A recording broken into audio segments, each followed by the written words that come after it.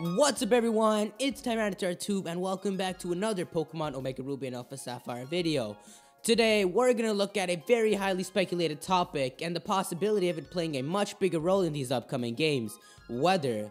Now, I know weather itself may sound dull, but there's a lot more to it, especially from what we've seen from the last 6 generations of Pokemon. Weather was originally an in-battle feature introduced in Pokemon Gold and Silver, and it was expanded in Ruby, Sapphire, and Emerald to, for example, affect the overworld in certain locations that could also affect the battles that took place in that location. Ruby and Sapphire also brought in the Weather Institute building in Route 119, where the player could learn about abnormal weather conditions around the Hoenn region. Aside from receiving Castform as a gift Pokemon, it had no purpose in Ruby and Sapphire, but Pokemon Emerald gave it the added purpose of allowing the player to locate the Terra and Marine Cave, where Kyogre and Groudon could be caught. But since Omega Ruby and Alpha Sapphire are remixes of Ruby and Sapphire, Kyogre and Groudon will likely be obtainable the same way, and the Terra and Marine Cave probably won't exist. But now that 3 generations filled with new features have passed by, there is a lot more in Game Freak's reach that fans are expecting, which have led Pokemon fans to speculating additions that can exist in these games, specifically on the Weather Institute and weather itself.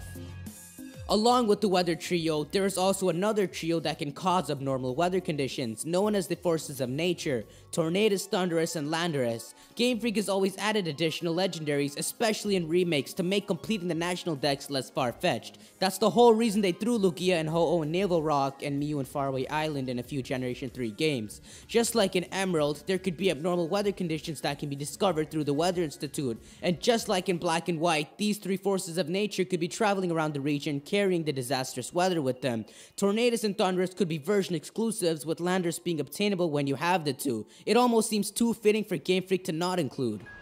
In Generation 5, Unova introduced the season system, where the overworld would change depending on the 4 seasons, but it was more than just a simple change. For example, in the winter, snow would pile up in locations and allow the player to climb up to usually unreachable locations. Following that, in Omega Ruby and Alpha Sapphire, on rare occasions, the Weather Institute could tell you about unusual weather patterns in specific locations. Imagine a heavy rainstorm raises the water level and allows you to surf over to a secret building, like Shoal Cave and its tides, or a snowstorm creating a path up to a secret megastone. It would be a great way to add on to post-game content, as well as making it more of a challenge to fully discover each location in the region.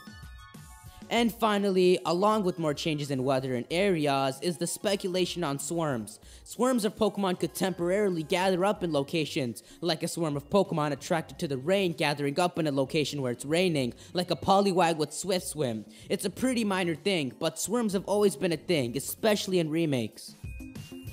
And weather is just one of the many things that Omega Ruby and Alpha Sapphire has the potential to completely expand, and I'll cover those in a future video. But just remember that these theories aren't just shot out of nowhere. They're based on things Game Freak has actually done before in previous games, and can possibly follow for these upcoming games. But anyways, that's it for the speculation video. Feel free to leave a like if you enjoyed the video, and let me know what you guys think about giving weather a bigger purpose in these games, from it granting access to new areas to new non-Hoenn legendaries. I think it would be a great addition to the post-game, and I feel like it would all be missed potential if some of it didn't prove to exist in the final games. There's going to be a ton of more speculation on these new games, so be sure to subscribe so you don't miss out.